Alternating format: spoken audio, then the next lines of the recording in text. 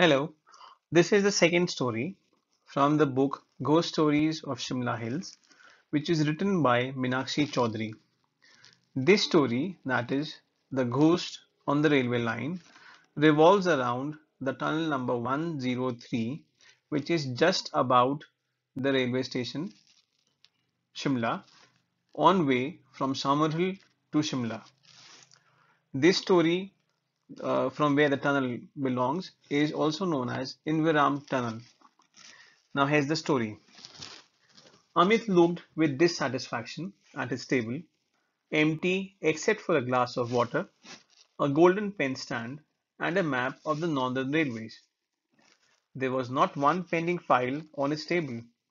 Experience had taught him not to delay work if he wanted to avoid complications and tension. When will Mr. Sharma come? A man asked, peering from behind the half-open door.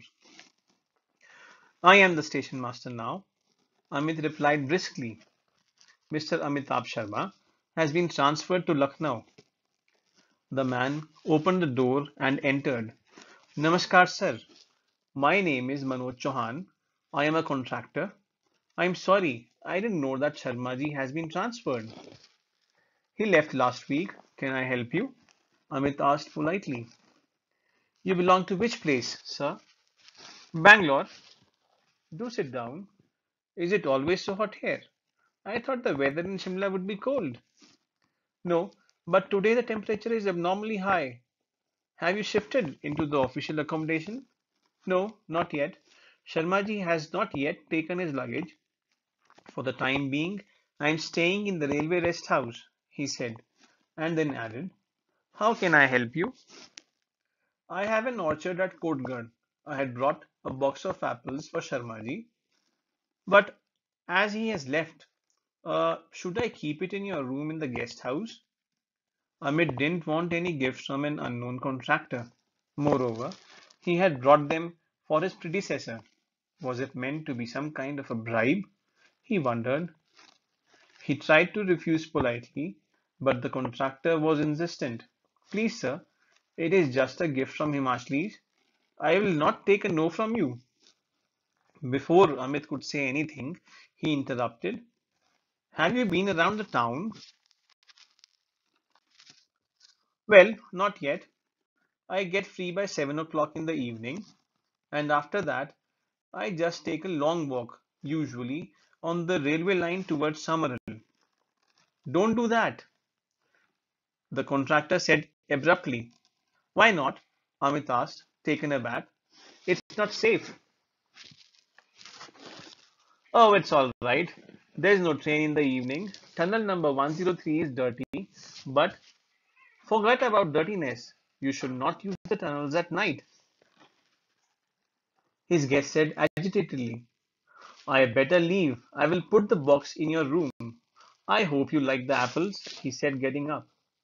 Amit stared at the closed door thoughtfully for some time and then got back to his work. The fragrance of apples reached his nostrils as he entered the guest room later that evening. He opened the box, took out a large red apple, and bit into it guiltily. While he devoured the juicy fruit, he decided that when the contractor came the next time, he would pay for the apples. He had eaten two apples and had sat down to write a letter to his family when the peon walked in. Feeling hungry, Sahib? Pal Singh asked, as he placed a tray of food on the table. No, not much. I had a couple of apples. You people are very lucky to have this fruit in abundance, he said, shutting the letter pad. You are right, Sahib, the peon said, and left the officer to eat his food in privacy.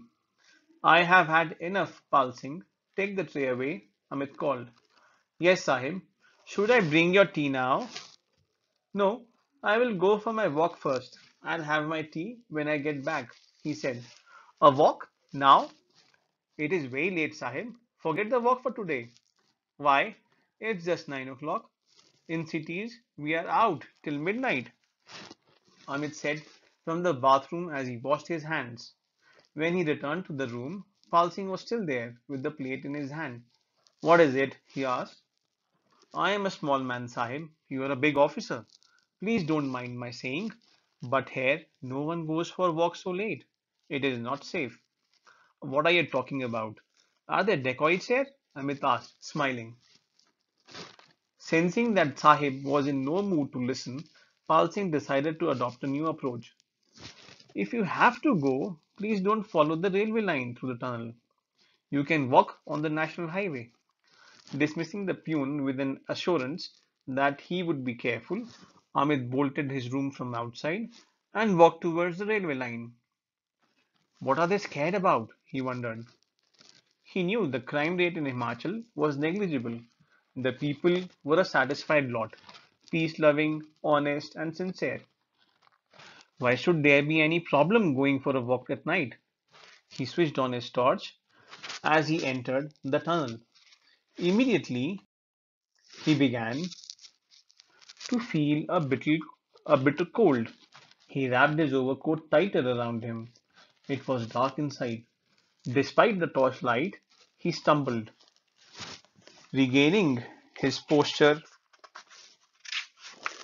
and balance, he stood there for a second, trying to decide whether to continue or to return. He decided to move on. After a few minutes, he emerged out of the claustrophobic chill of the tunnel into the open, fresh air. Then, for no particular reason, Amit began to feel scared. As he looked around, his fear increased. The dense jungle and the dimly visible railway line, stretching into infinity like a thick coil, combined to create a sense of dread inside him. Could there be wild animals here? The contractor and Pal Singh must have been referring to wild animals when they said it was not safe, he thought. Amit tried to calm himself and turned to go back to the rest house. As he looked at the tunnel, the black hole seemed intimidating, frightening.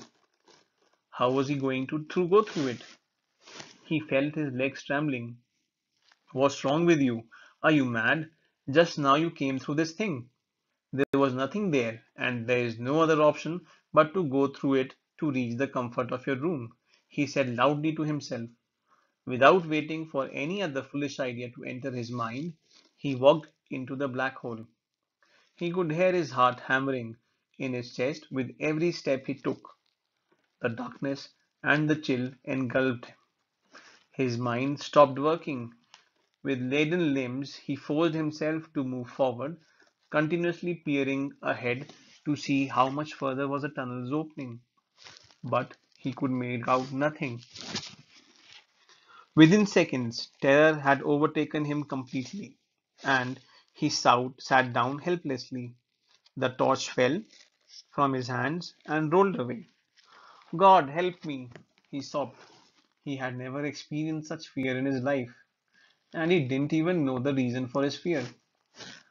Are you all right? Startled, Amit looked up. A man was standing a few feet away from him. He could just make out the outline of the man's body. His face wasn't visible. For some reason, Amit got the feeling that he was tall, very tall.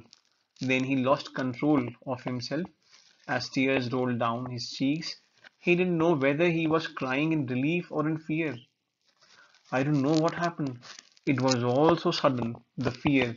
It was as if I was waiting for something bad to happen, he said lamely a minute later, when he had got control over himself. Get up, come with me. I will take you out of the tunnel, the man said. I felt trapped. I got the feeling that I would never be able to get out of this darkness. There won't be an opening, and I would suffocate here only, Amit said in a terrified voice, slowly getting up. How glad I am that you came along. I am the new station master here, he said awkwardly by way of introducing himself. The man remained silent. I have lost my torch. It must be somewhere here, Amit said, looking around vaguely. Leave it, just follow me, the voice snapped. Startled by his tone, Amit did what he was told. In less than a minute, he could make out the end of the tunnel. Thank God we have reached. How long were you in this tunnel? I mean, were you going somewhere? He said conversationally as relief flooded him. I just wander around here. Trying to decipher what the man meant, Amit stepped out of the tunnel into the fresh air. He looked around for his companion, but there was nobody. It was as if he had come out of the tunnel all alone. He had no idea how he reached outside the tunnel. The next morning, when he asked Pal Singh about the tunnel, the peon told him that a few people had come across an Englishman's ghost in the tunnel.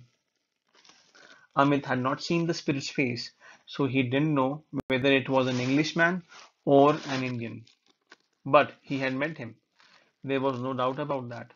And for the next 3 years that he stayed in Shimla, he never went for walks in the night. Thank you.